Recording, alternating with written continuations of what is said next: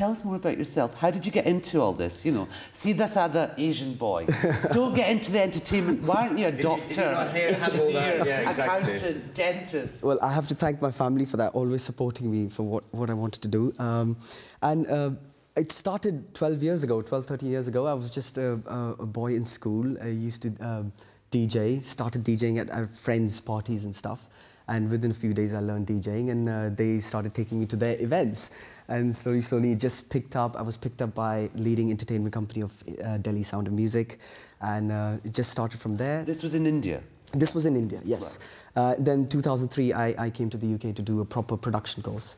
And did you kind of go, okay, I've got a dream. I want to make a record. I want to release an album. To be honest, no. I was very happy with the DJing and the event side of things, because that was keeping me very busy. That was my full-time thing.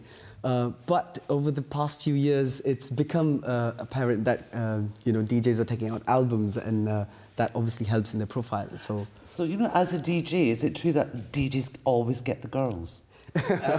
Actually, like we've never DJed.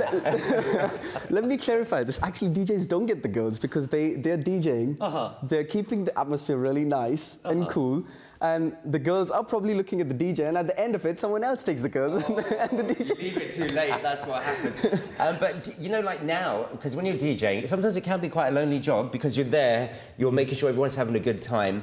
But now it's kind of, you know, you're promoting the album, you're in front of the cameras. How are you finding all the attention? I'm just fine with it. I'm not very. I don't want a lot of attention. I'm just very technical. You know, when it comes to music, I just want to promote the music, the sound of the music, rather than myself and the singers. I've got so many singers on the album, new singers. Do you sing yourself? No. Why not? Well, back in school, I was in the choir, but maybe I'll try it later on. Maybe I'll try it later on. But you obviously have an ear for knowing when someone's out of tune, when a track may not sound right. Yes, yes, of course. And was that part of your production course here? Yes, I play the keyboard as well. So definitely, that obviously I can tell when someone is going off. So do you auto-tune them? No. I'm not a very good fan. I'm not a fan of auto-tuning. I know it's become so popular now, and some singers are using it. I think there's only one track where I've used it, but very subtly. What is auto-tuning for everybody who doesn't know what auto-tuning is? Okay. You should know. La la la la. No. It's basically, okay, technically it's through softwares you can tune, that's what's called auto-tune, you can tune the singer to make it sound right. Yeah. A lot of singers, urban artists use it. Bollywood, everyone is using it. It's kind of fashionable now, isn't it, to get that little robotic sound? Yes, and I had to argue with myself over this because I wanted to use it in a couple of tracks, but then in the end I've just used it only in one track, so hopefully you like it. And so how many tracks are on the album? Yes, there are 9 tracks in total. 2 different versions of two of the tracks, and the rest are all original compositions. And are we going to see another single release from the album? Yes, after Bekhabar is out now. After this, it's Koke Wala Nag, which is a Bhangra Punjabi track. What's it? Koke Wala? Koke Wala Nag. What does that mean? Koka. Oh, like, so, yes. Koke Wala Nag. Exactly, yes, that's the concept. And what kind of type of video are we going to have for that? It's all about Delhi. I've shot it in Delhi, over 8 locations. Directed. What locations have you shot at in Delhi? Everywhere from Qutub Minar to Jantar Mantar to the Connaught Places.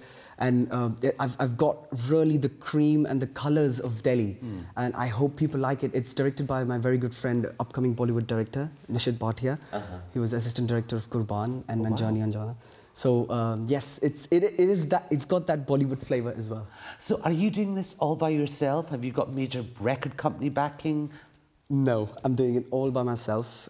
Everything is online. I'm promoting on my own, and I'm getting the support of B4U and you guys. And if someone wants to get the album, how can they get it online? What do they have to do? It's simple. It's on iTunes and Amazon.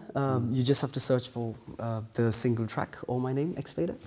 And Manish, you know, if somebody wants to audition for you, you know, for the next album, you're a great fan of like Vocalist. What do they have to do? Simple, just get in touch, and if you're good, we'll do something together. And how do you record? Is it small little studios? Is it Matt, what's the process? I won't lie, it's a basic studio. And it's obviously, because I'm a DJ / producer, so I make the tune first, I compose. Composing is very, very important, which many of the producers, obviously, they get it easy because they get all the composition done by the singer itself. But I compose the basic tune, I give it to the singer, I tell the singer the concept, and we literally sometimes write the song with the lyricist. All my lyrics have been written by Mukhtar Paji from Delhi. Right. And we literally sat down, I gave him the concept, he came up with concepts, we sat with the singer, and we went to the recording studios. And you know, as a DJ, what's your all-time favourite song? Ooh, very tough one. Which one makes you go, wow, even every time you hear it? Ah, that's a very tough one. I don't know, I mean, a lot of stuff, one of the inspirations, like, I would say, was Bali Sagoo.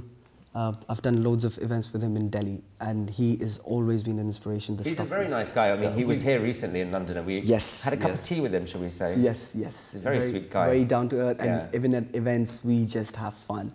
So, he's that kind of is guy. that your icon? I would say yes, when it comes to international commercial music, because he's done the Bhangra stuff, he's done the Bollywood stuff as well, and my sound is, I would not say the same, but it's similar because obviously he did the remixes and the little original compositions. Well, can we just say best of luck with the album, and we're looking forward to seeing the Delhi video, especially me because I'm a bit of a Delhi boy, and so I want to see the colours of Delhi and feel like I'm there. Bekhabar is the first single. Yes. And the album's called Jiwan. Yes. And the next single is... Koki Wala Nak, yes. Koki Wala Nak. Yes. We're looking forward to it. Thank you. Thank you. Thank you. This is an emergency broadcast.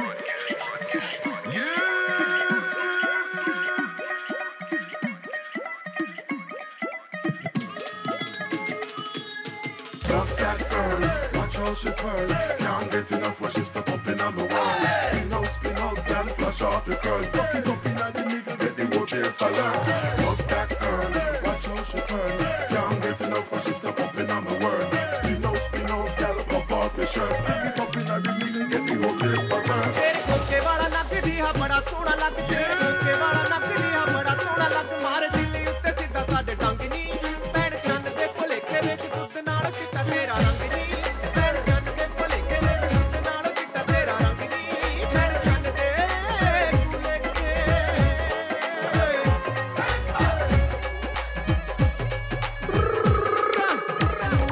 बारी बरसी खटने गया सी खट के ले आंदा चाकू खटने गया सी खट के ले आंदा चाकू जुत्तियां तो कट मुंडिया में